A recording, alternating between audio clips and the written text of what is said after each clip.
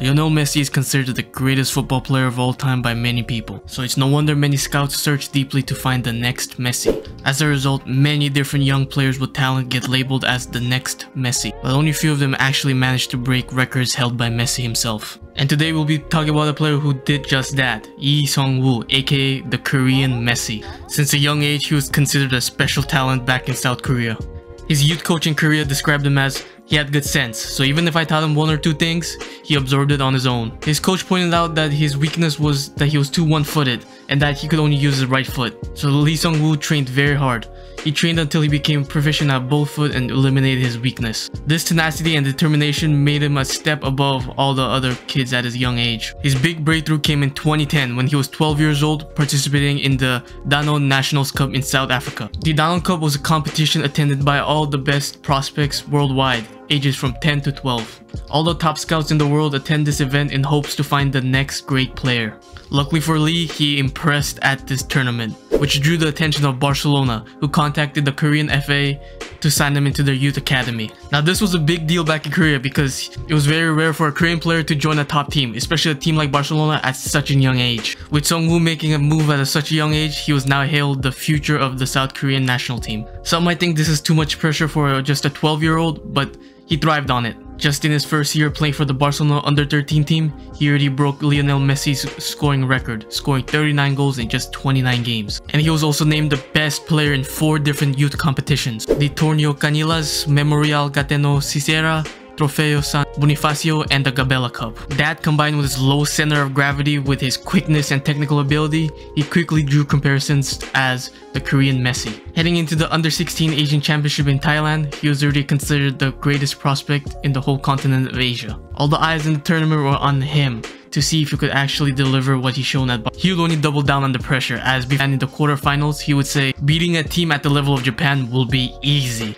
Now just from looking at the surface level, this seems like a pretty confident statement by a young prospect, but looking at the context, it was much more than that. If you don't know, there's great animosity between Japan and South Korea that is deeply rooted in history. The rivalry goes beyond sports, and it's just deeply rooted in everybody's lives in those both countries. So if he failed to deliver with all the hype around him and this comment, then he would be crucified by the Korean media and fans. But Seung Woo, doing what he does best, delivered, styling through the Japan's defense, scoring twice in the route to victory. With his second goal especially being special, picking up the ball from the halfway line and going all the way to score. After the game, Japan's defender Tomiyasu was quoted as saying, "If you don't foul him, then you can't stop him." His reign of terror continued against Syria in the semi-finals, where he scored 1 goal and 4 assists in a 7-1 demolish of the country.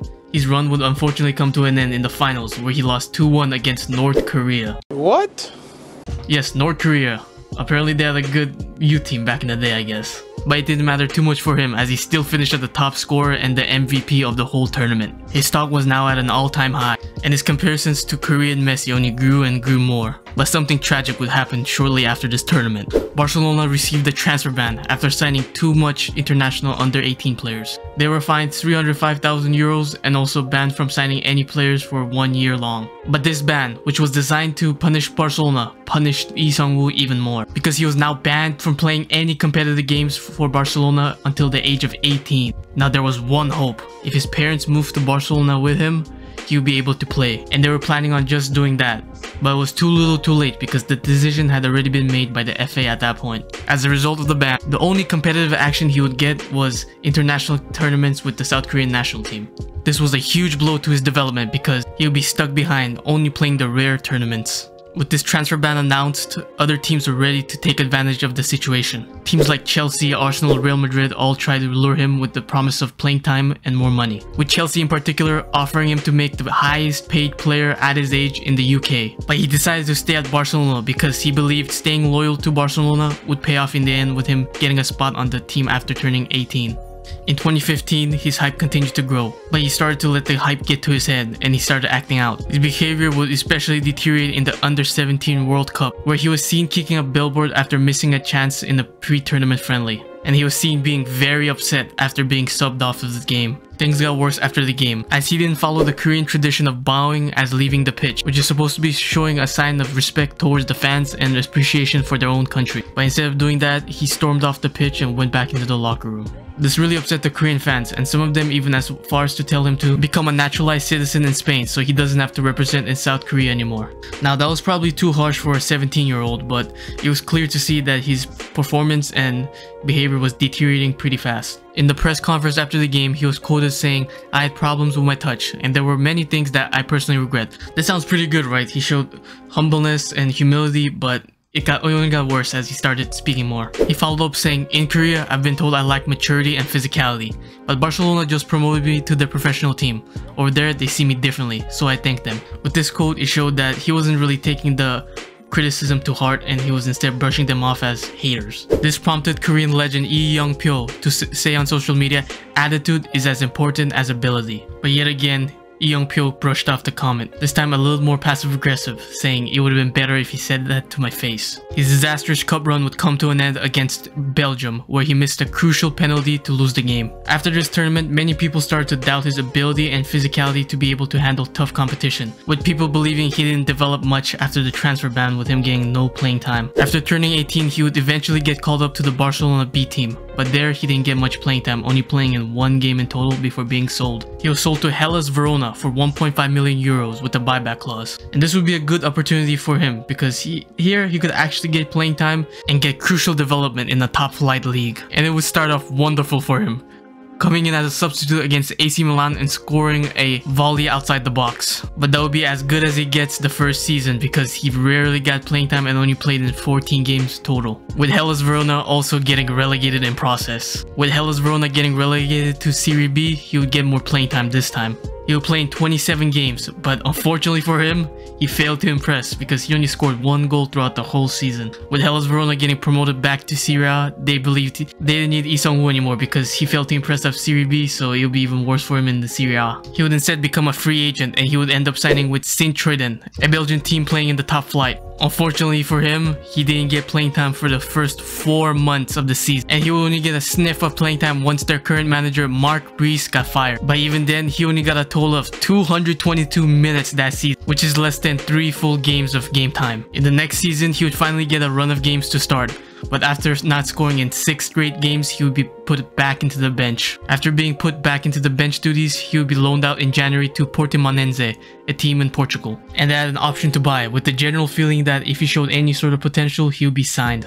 This was seen as sort of a last chance for Seung Woo to prove himself to be capable of playing in the European leagues. But having said all that, he still struggled to prove his worth in his new team, and he barely got any playing time with him only playing 4 games. They would elect to not activate the buy option and he would return after the loan. But back in Sint-Truiden, he was still not wanted, as the whole point of the loan was to hopefully get rid of him and send him to a new team, but it didn't work out. So now that he was back on the team, his contract would be terminated and he would be left without a team. For the first time in his career, he was teamless and nobody in Europe wanted him. His only option was to go back to Korea and prove his worth yet again. This required a lot of self-humility and admitting defeat. Back in South Korea, he has looked pretty solid so far, playing in 47 games and scoring 15 goals. With him looking solid yet again, teams in Europe are interested, with the Scottish team Hearts in particular wanting to sign him past summer. But he has decided to stay put, and the plan is for him to join the European team the next summer. And that takes us to the day where Seung Woo is 25 years old and he's back in Korea with the chance to go back to Europe in the future. He's still pretty young to turn it around and have a solid career, but he won't reach the potential he displayed early in his career.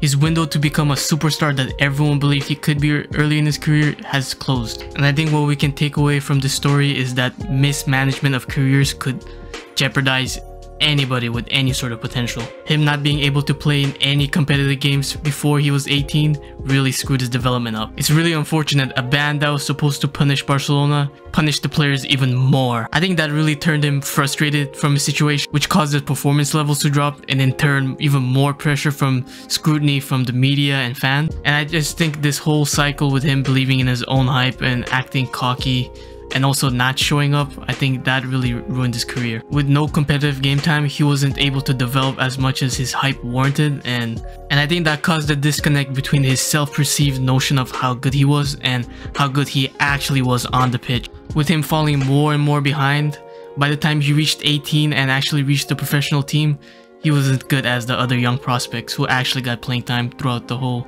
academy years. And even when he did get sold to other teams, his playing time was spotty at best, and when he came on, he just wasn't that player anymore. He was pretty weak with his small size and easily bullied off the ball, and didn't really offer not that much end product. I think the first step he needed to take was accepting that he wasn't going to become the superstar that everybody thought he was going to be, and I think he just did that with going back to Korea. So I think he could really have a bright future in terms of being just a role player in like maybe like the Belgian league, maybe even like the Eredivisie. But hopefully things work out and he regains some of the things that made him the Korean Messi.